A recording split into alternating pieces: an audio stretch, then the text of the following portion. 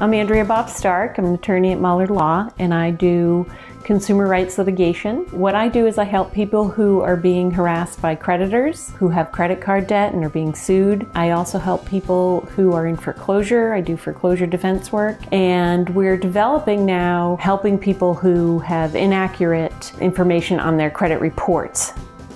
I mainly help people and small businesses facing issues related to debt that may be beyond their ability to pay in the moment, whether it's helping them with a bankruptcy filing or some sort of reorganization. And now Tanya and I are getting into helping people who have been harmed physically, not just financially, but physically in an accident, in a slip and fall, in any kind of incident that resulted in physical harm, so personal injury cases.